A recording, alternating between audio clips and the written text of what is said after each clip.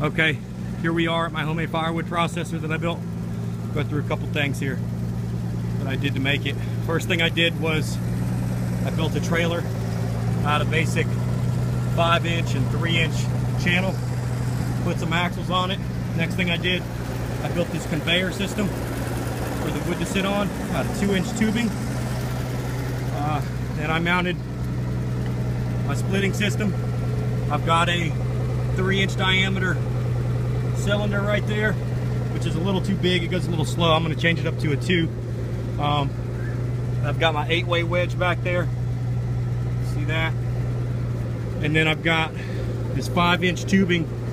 Mounts 2 things. It mounts my saw blade that comes straight up and down with that cylinder there, and it's guided by these poles. And then I also have my log hold to keep the log steady while I'm cutting mounted up there. That diameter of that saw blade is about 42 inches that you see. Come back here, get a better view from the back. Just spits the wood out. We don't have a conveyor on it yet. You see that big old hydraulic motor that sits up there. I'll show you the power plant that controls it.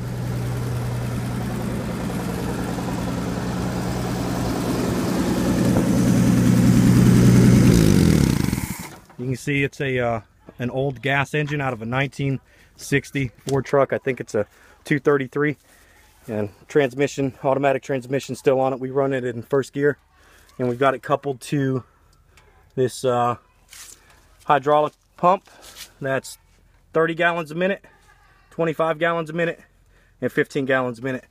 That controls the saw blade because it needs the most. Then we've got our ram and all 3 of our other functions. We have just 3 basic functions.